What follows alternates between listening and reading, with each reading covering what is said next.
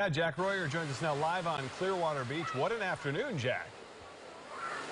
Josh, Stacy, no kidding. Things are back to normal now, but this all began around midday when a beachgoer alerted a lifeguard to the injured, stranded dolphin. It happened right here underneath Pier 60, where folks are back playing in the water this afternoon after quite the activity. Take a look at what happened all day today. Folks from the Clearwater Marine Aquarium spent hours trying to first untangle the juvenile dolphin before attempting multiple times to release it back into the water.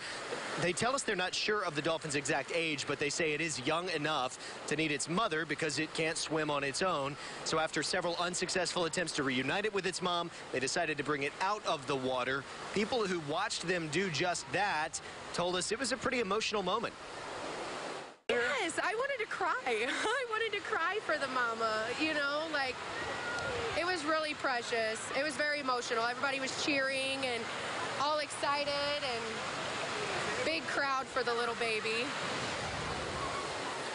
The dolphin was loaded into a truck, taken to SeaWorld. Now it will be up to veterinarians and others to help evaluate if it can be released back into the wild eventually, or if it will live in captivity, really what happens next. They did take this opportunity, leaders did, to remind fishermen to be careful cleaning up after you go out so that crab lines like this don't create problems like this in the future. Josh, Stacy, back to you. Yeah, it's a good point. Jack Royer live for us on Clearwater Beach. Thanks, Jack.